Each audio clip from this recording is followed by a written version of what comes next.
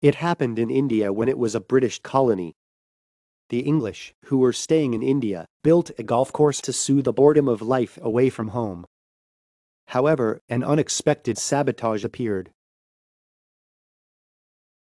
Monkeys around the golf course used to pick up the ball that had fallen into the field and put it in the wrong place. People raised the fence to prevent the monkeys from invading, but it didn't work. Unable to escape the monkeys' prank, they eventually came up with a new rule. The rule was starting again where the monkey dropped the ball. This rule brought about an unexpected result. Some people were lucky that a monkey caught a ball that flew to the wrong place and put it in the hole cup.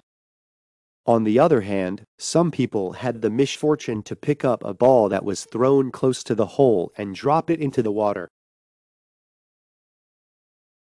Our lives are no different from golf games where monkeys interfere. We can't plan and control every part of our lives. But what can I do? That's life. What's important is how we take it.